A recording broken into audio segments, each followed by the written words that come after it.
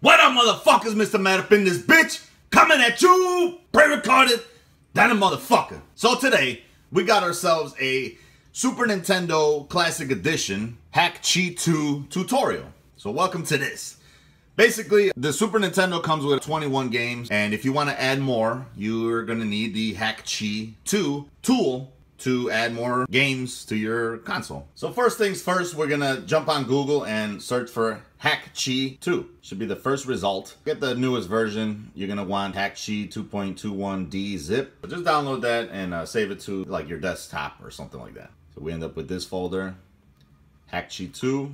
And this is everything you need right here. All right, at this point, you can turn off your Super Nintendo. I mean, it shouldn't be running in the first place. We're gonna use the same plug that it comes with. We're just gonna unplug this part and stick it into the computer. All right, once it's plugged into the computer, you could go ahead and launch hakchi. It's gonna say the publisher could not be verified. You sure you wanna run the software? Why not? You wanna hack, right? So you're gonna get a prompt here. Choose your model. Says, hello there, I'm glad you are using hakchi2. It's very simple to use. Just click add more games, select some ROMs, press synchronize, and follow instructions. Good luck. We are just going to add more games. Once you found your ROMs folder, go ahead and open that and just add them to the list here. It's got a list built in of all the ones that are incompatible with the internal emulator. So it's going to use RetroArch or RetroArch, I don't know how to pronounce that, as the emulator for it, for the ones that require it. So just hit yes for all and let it process. I had one error pop up for me. It was like a Mario Fun with Numbers or some shit like that. It said the ROM was corrupted, but it dismissed it, so we're all good. I deselected all the games that aren't the original ones, and I'm just going to add a few of them here. If you want the cover art for them, just kind of select every single one. You right click, hit download box art for selected games. Now that that's done downloading, hit done. Then you can hit synchronize selected games with Nintendo Super Nintendo Mini. Hit yes. Alright, so now we got a little dialog box here with a few steps saying to turn the system off. It's off. Connect it to the PC with the USB cable, which is something we've done already. Now you got to hold the reset button and turn on the power switch. After a few seconds, release the reset button and the power LED is not going to come on, and then just install the drivers. So let's do that. Alright, so I'm going to hold down the reset button, then I'm going to turn the power button on.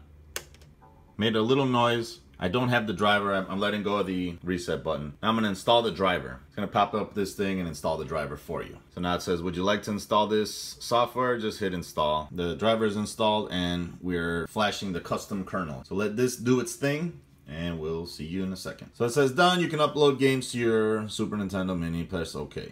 Now it's waiting for the device, it's uploading the games, processing the original games, the ones that it came with, and it's done. I'm gonna plug in the controller and double check everything. All right, that's plugged in and we can move around and see what games we have. So if you see the little folder here, press A on it and you will see your games that you added. And that's it. We got the original game. So they puts it in little folders for you. If you got a ton of shit, you can folderize it, which is nice. So have fun with this thing. Add whatever you want. The beauty of it is this is still powered by the laptop right now and it's playing the game. So you can kind of do this on the fly. You know, you can see what games you upload, if it works properly and all that while you're hacking it. So that's pretty cool. And that's it. You've successfully hacked your Super Nintendo Mini Classic Edition, whatever you want to call it. I mean, that's the end of this fucking tutorial, man. Thanks for watching. Peace out.